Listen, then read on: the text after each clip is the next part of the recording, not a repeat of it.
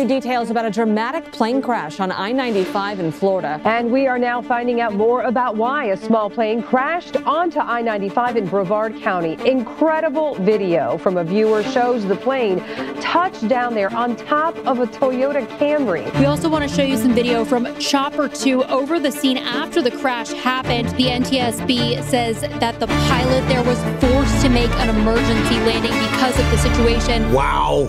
Wow, that was unbelievable. A beach baron lands on top of a car on I-95. Let's try to break down what happened here in this incident. And it's just unbelievable to watch the video of this, but I'm going to go back and we'll do it in slow motion and show you what happened. The aircraft is November 95 Kilo Charlie. That's the call sign of the aircraft. It's a Beechcraft 95 C-55. And I've flown Beechcraft twin engines, but it was the King Air. So I'm going to kind of lean on my friends out there that have flown Barons in the comments. Let me know what you think happened and fill in the details that I can't supply here. But this aircraft took off out of Merritt Island Airport in central Florida-ish. It's in Brevard County. And on an instructional flight, both pilots were age 27, which kind of indicates to me maybe it was like an instructor flight. And more on that in a minute. But at around 5:45 p.m. on Monday, December 8th, this airplane now shows up in distress, landing on I-95. What happened prior to that? Well, they had taken off out of Merritt Island, and they had flown a small pattern up north and then back down south again and then back up. And that's pretty typical for a training flight. You're going to kind of just go out and tool around for a little bit and get some of your stuff done. At some point in that, and not too far into this training flight, they turn left back towards the airport. Now, either they were done with their training, which is kind of unlikely, it would be a very short training flight, or there was already something wrong with the airplane and they're getting pointed back towards the airport.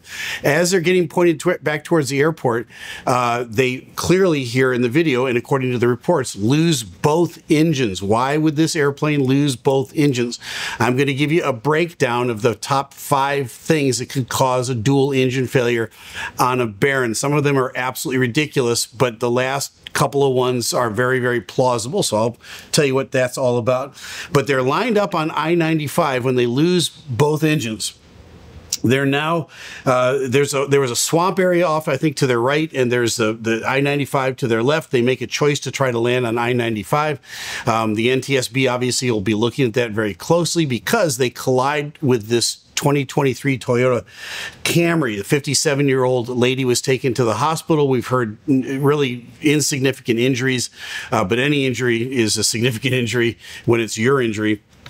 And imagine the shock in this lady's mind when this airplane lands on top of her. There she is just driving down the middle lane on the freeway, minding her own business, and all of a sudden there's a collision, and she has no idea what happens. And then she looks out, and over top of her comes this twin-engine airplane that collides with the center rail and everything else, and she kind of skids off to the side. Unbelievable. Let's take a look at the moment of impact when this airplane comes down. So this is in super slow motion. It's going to come in from the top right of your screen and come down. I'm going to stop it here. I'm going to make comments as it comes in. Let's watch. All right, I'm going to stop the airplane, the action right there. Right now, this guy's trying to get lined up on I-95. If that Camry hadn't been there, this would have been just a touchdown and a rollout, but he can't help it because he's got no more power left. It looks like both engines are windmilling at this point. They're still turning, but they're producing no power, which indicates that they're both not operating. Here we go. Let's pick it up again and watch the collision. Wham, right there. All right, freeze it right there. That left prop, you can see now stopping. So it was windmilling a little bit. Had it been powered, it would have kept going for a couple of rotations and would have probably dug into the cab of that car and might have killed the lady driving it. But they come down on top of her right in the back. The left engine and the left prop strike the left side of the car right where the driver is. And fortunately, that engine was just windmilling, so it stops and it cuts in, slices into the car, but doesn't hit her. Wow. I mean, if I was this lady, I'd say go out and play the lottery tomorrow because this was your lucky day. All right, let's pick it up from here because this airplane's going to bounce and go over top of the car. Watch this. Ooh. Oh, jeez. Oh my goodness. All right, watch it again. Oh my goodness. Oh my goodness. Oh my goodness. These guys are pulling over and with 1,000 oh my goodnesses. All right, let me see the video if there's any more here to watch. Plane just crashed onto a... Yep, there it is. On a highway. It's another video. Holy... Yeah. They look like they're okay. Wow. No kidding. I'm not even joking. A small plane just crashed onto a car in the highway. And I have it on my... All right, that's about enough of that. So they interviewed these two later. It was a father and son, and they're in shock. They can't believe what they just saw. So what they saw was that airplane coming over top. It lands on top of the Camry, and shockingly, everybody walks away. Both pilots, nobody's injured at all in the airplane. The airplane's lost. The Camry is lost for sure.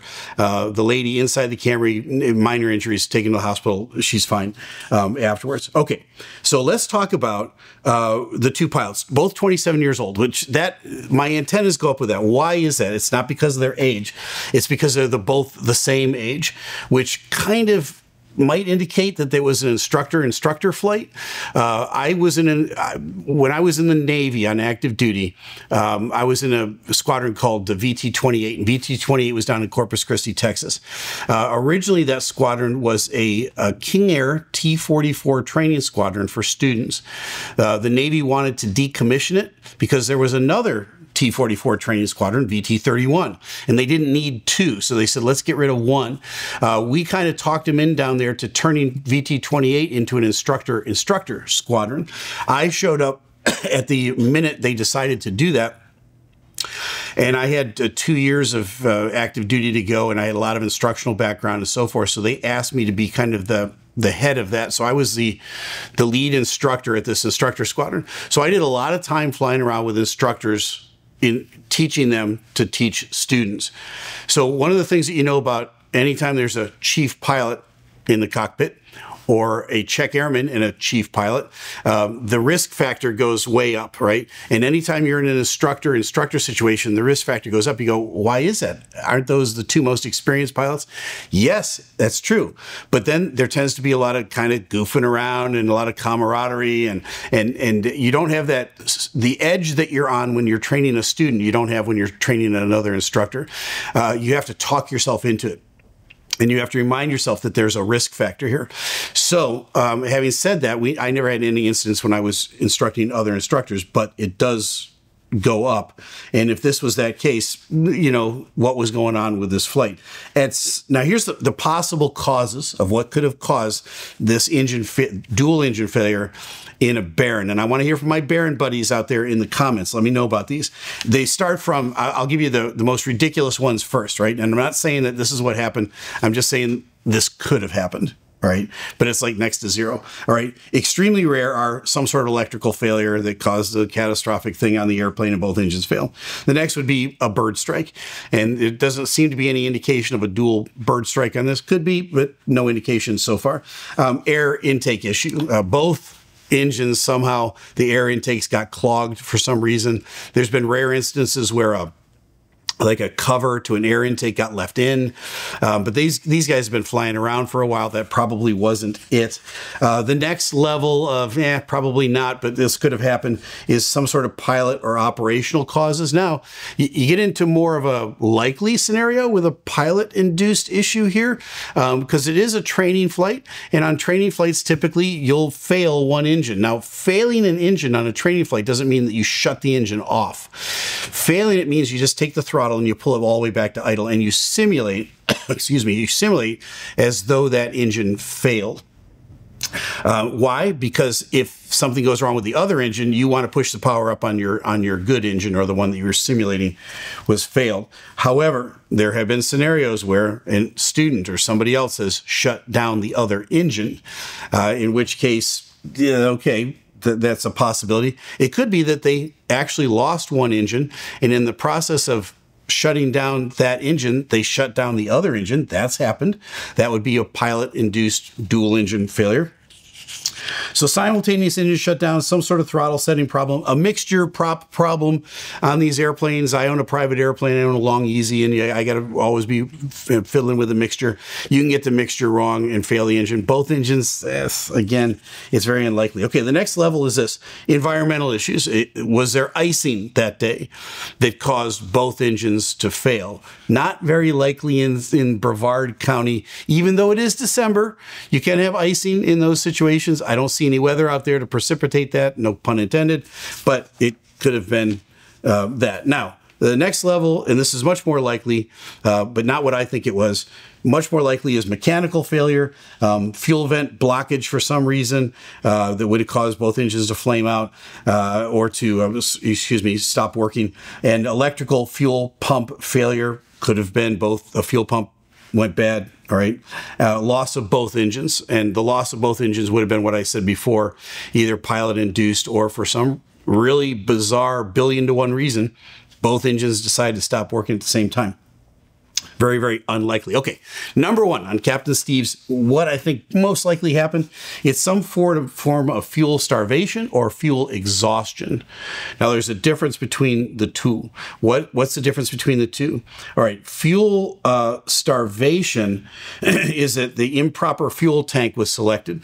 So on these airplanes, you have to manage your fuel, and you've got fuel in different tanks, and you have to manually switch back and forth to the tank that's got the most gas in it. On my airplane, I've got a Garmin 3X touch system in it. I just pre-program in it for it to alert me every 30 minutes. So when I'm flying around, every 30 minutes, I get the little warning that says fuel tank. Now, it doesn't mean I'm out of fuel. It's just a reminder to me to switch fuel tanks. So I'll look and I'll see, okay, yeah, that one's low. This one's got more fuel. All right, I switch over to that one. Then I take a little bit out of that one. And then it reminds me again, oh, okay, that one's lower than this one. I switch back. So you gotta manually switch back and forth. It's possible that one of the tanks just went dry and they didn't switch over. It's possible that when they were on the ground before they took off, they were supposed to fuel the airplane and didn't. How could that happen? Well, one pilot thinks the other pilot did it. That's an instructor on instructor thing, right? Well, I thought you did it. I thought you did it. And they don't do a good pre-flight check, and they take off and they get airborne, and they're looking around, all of a sudden, yikes, we're out of gas. So fuel starvation would be they didn't switch to the tank in enough time. They're at 1,500 feet when they're lined up coming back into Merritt Island. So did they know something was wrong, or were they just kind of coming back to land? Hard to say. Going to find out with the preliminary report. But at any rate, let's assume that they knew something was wrong at the time and they're headed back towards the airport. And maybe the other tank was out of gas. They didn't have any fuel left. That would be the other fuel-related scenario, which would be fuel exhaustion. They were totally out of gas. You go, how in the world could pilots run out of gas? Well, it's more common than you think. It doesn't happen in the airlines because there's just so many layers for that not to happen. But in civilian flight, it's a fairly common thing. Leonard Skinner, back in the day, the whole band died practically. Because of that, they had landed their airplane to go refuel. The only thing is they forgot to refuel, and the pilots take off and they get airborne and they get up to, I don't know, a little off the end of the runway, and both engines flame out, and you can't relight the engines when there's no fuel. So that's a real awful thing. One of the things we see with this airplane crashes on top of this car, spins around it, but there's no fireball, there's no explosion. That might indicate to me that they're out of gas. That it was fuel exhaustion. So in my mind, it's 50-50 whether they fuel starved the engines by mistake or they were just simply out of gas.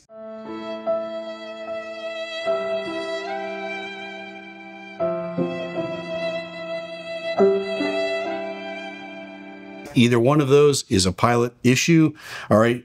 Both selectors could be left off in this airplane. Less likely in all of the fuel-related issues is some sort of water contamination or vapor lock. I don't think either one of those was the issue. My guess, I think it was fuel starvation, but it could have been fuel exhaustion. I'm like 55-45 on which one I think it was. But we're going to find out here as the details come along. I wanted you to see that video because It's unbelievable to watch this airplane land on top of this car, and this lady is so lucky to be alive, and these pilots are lucky to be alive. It's too bad that they couldn't have gotten just down in front of her or far enough behind her that they run into her. But again, the airplane's lost, the car is lost, everybody walks away from this thing. And there's all the possibilities of what could have contributed to this airplane landing on I-95. As we get more details when the preliminary report comes out, we will pass those on to you. Now you know. I'm Captain Steve. Fly safe. All right, if you want to see some more videos on airplanes that have had some trouble and had to make an emergency landing, check out either one of these.